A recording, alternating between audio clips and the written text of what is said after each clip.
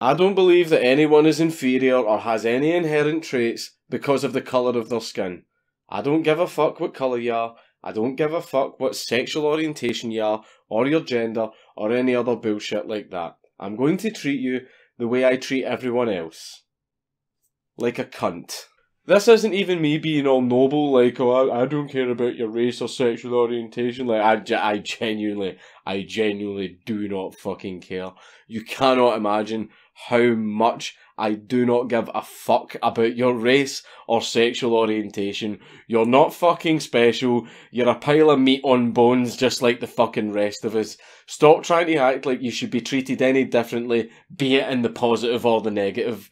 Just shut the fuck up, stop crying, and get on with the rest of your fucking life.